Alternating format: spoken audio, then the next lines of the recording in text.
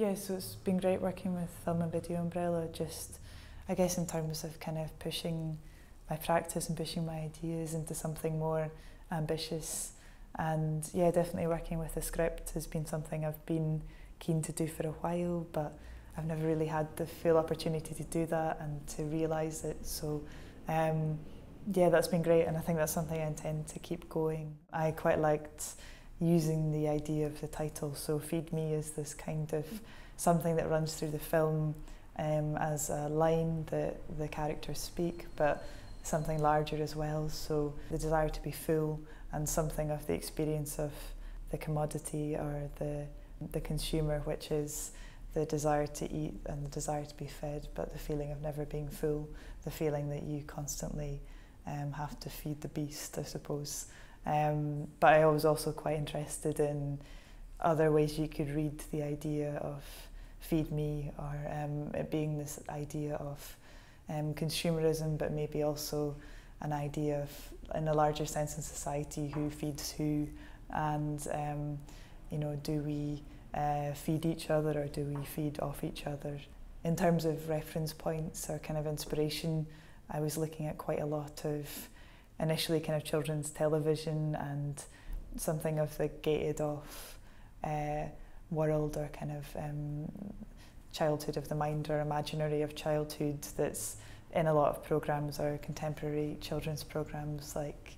Teletubbies and In the Night Garden, and these kind of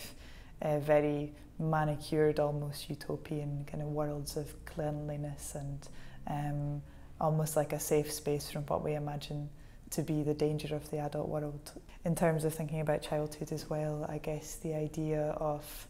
pretend runs through a lot of the work. So I'm the only actor and play all these different parts, and there's this sense of there being a kind of very, or quite a thinly veiled sort of pretense. I play children that have these kind of warped, like Disney sort of frozen eyes, adults who have these kind of prosthetic masks that make them look wrinkly. So it's this kind of weird world already of kind of make-believe, pretense, masquerade, and there's this sense of there's like a finger gun that runs through the work, and sometimes it works and sometimes it doesn't work like a real gun, and all the characters kind of seem to be doing serious work but always on toys, and there's that kind of idea of,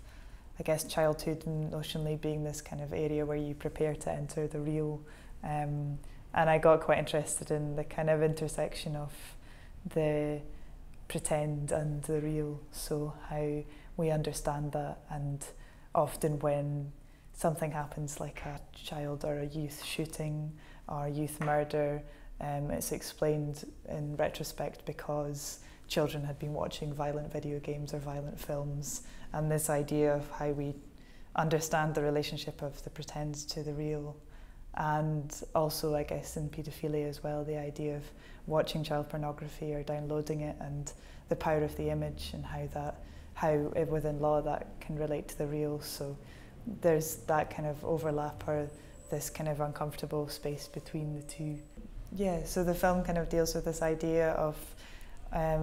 the relationship between the adult and the child, and almost something of the imaginary boundary between adult and child. And I'm quite interested in something of the kind of power dynamic within that. So the characters are, in some ways, they're kind of stereotypes, but they're stereotypes which seem to be constantly inverting and kind of unstable. So in the one minute you have this quite conventional sense of a kind of caring relationship between adult and child, and then the next minute something more exploitative, and then that kind of inverts in some sections to the child being something more monstrous that's threatening the adult. So there's this sense of threat in all directions at all points in the film. So in the work there's constantly kind of phrases being used or reused, like 110%, and there's this ball that's like a kind of stress ball that is this free gift, but also, or the idea of a free gift, but a free gift which has some kind of strings attached, non-specific strings which are never fully explained, but there's some sort of sinister undertone. It's not quite free. And when you squish the ball, it says, I'm too happy. So there's quite a lot of this sense of positivity and projected happiness, but always the sense of it being like one step too far. So when something gets so happy that it tips over into being sad, or it tips kind of off some sort of precipice into being its opposite. So I quite liked playing with this kind of positivity in an extreme way, where it's this kind of gloss which at some point falls apart or seems to kind of disintegrate.